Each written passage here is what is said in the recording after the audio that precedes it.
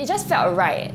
There's a lot of things that you try and it's really just for fun, but I just kept wanting to get better at it. And during pottery, I get to just zone out. I don't think about my work. I don't think about anything else within that 2.5 hour frame.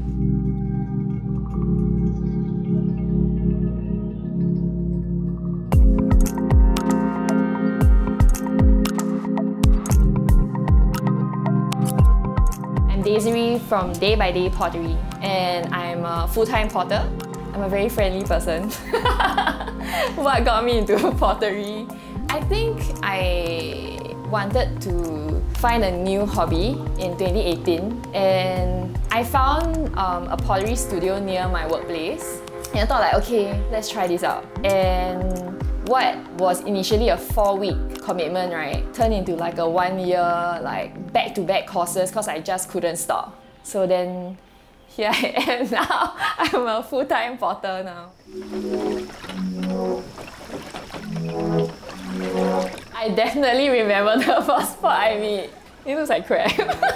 My first ever pot made at Best Studio is this very wonky looking, I don't know what it is lah. There's like some bubbling on top also. Wow, it's gross. Yeah, it's for keepsake. I will never like throw it away. DaybyDae, I would say it really started at the end of 2019.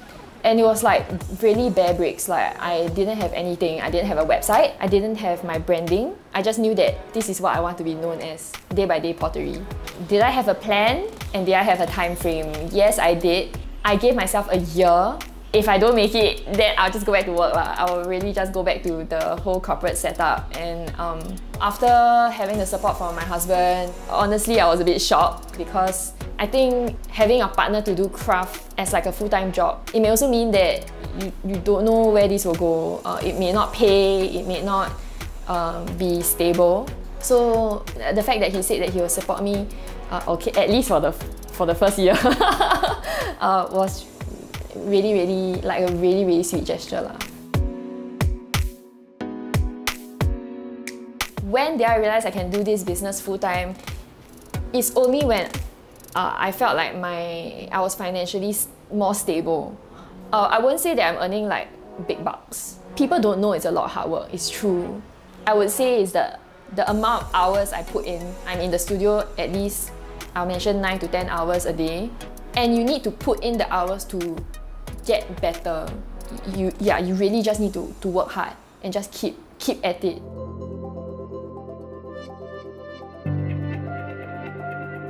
For those people out there who are thinking about pursuing their dreams, I say why not? But go for it only if you are not being a liability to people around you. So for example, if you might need to have stable income to maybe contribute to your parents, then maybe you might have to hold it off a little bit.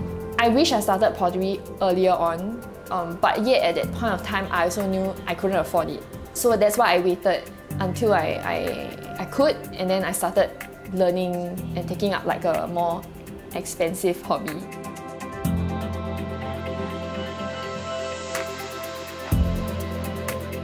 The journey as a full-time potter has been great. I wouldn't trade it for anything else. It's definitely tough. Like it's a lot tougher at the start because you don't know whether what you're doing is right. You don't know whether you should even be doing this. You will have a lot of people telling you like, are you sure? But then you just keep trying. I think my journey has been great because I not only have grown as a potter, but I can confidently say I've grown as a person.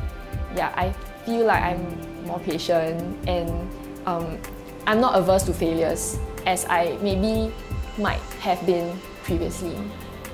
Hi, I'm Daesiree from DaybyDae Pottery. Thank you for watching Dream Makers. I hope my story has inspired you to pursue your passion.